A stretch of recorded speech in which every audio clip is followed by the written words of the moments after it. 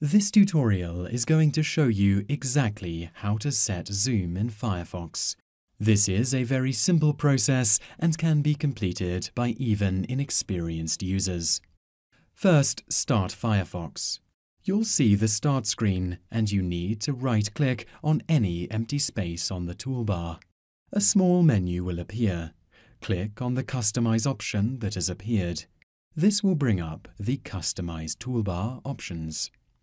In this box, you need to scroll down and locate the Zoom Controls option. From here, you need to left-click on it and drag it to the desired location on the toolbar. You will see plus and minus signs appear on the toolbar in the chosen place. Click Done.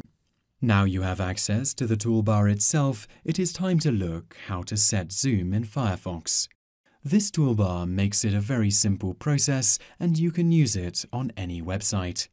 Clicking on the plus icon will increase the zoom level. Clicking on the minus will reduce the zoom level. Clicking multiple times will increase or decrease the zoom level to your desired setting.